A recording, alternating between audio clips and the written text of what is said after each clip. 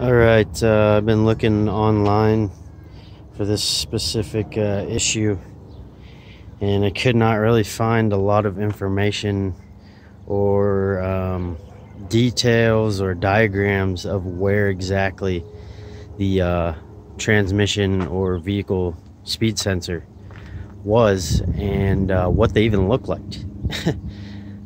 So I'm just making this video to help anybody else out that might have some issues with it.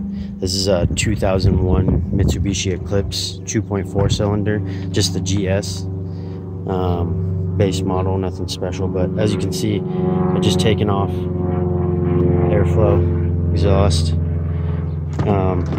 just simple 10mm, and just gotten it out of the way.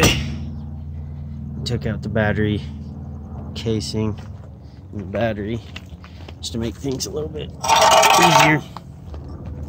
Might help you out. I don't know, you could probably do it without it, but this one right here was pretty difficult to get to without taking this out.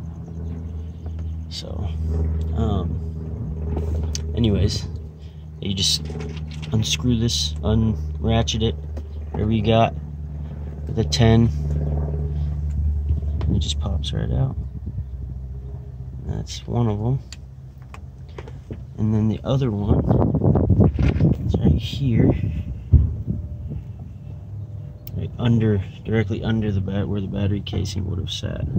As you can see, like right here. That one would be pretty difficult to do without removing that. That one just pops right out as well. Same thing, 10mm. And then you have off of this wire, it could be wired differently, but I doubt it.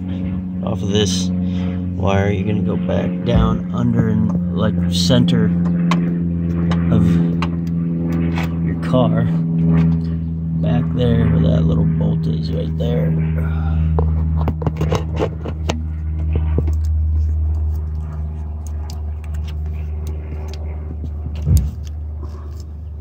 Just can't really see it right there, and that's it. And then just slap everything back together, and there you go.